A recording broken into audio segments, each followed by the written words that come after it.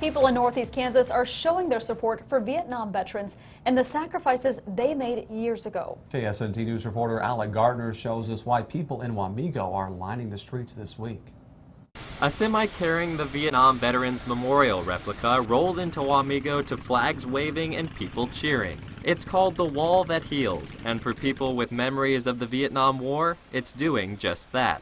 Dalmas Coates served in Vietnam in the late 60s, and for him, seeing this kind of reception is a stark change from back then. The day I left Vietnam, I left in civilian clothes because I was advised to wear civilian clothes all the way home. And that's exactly what I done.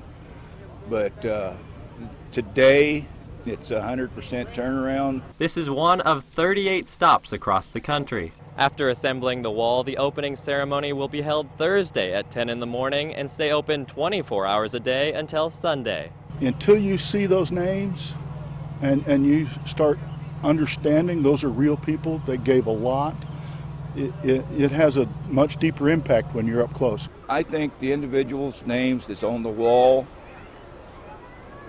if they could tell you, they'd come on out and see us. 627 of the more than 58,000 names on the wall were Kansans. Now friends and family can honor them in their home state. In Wamego, Alec Gardner, KSNT News.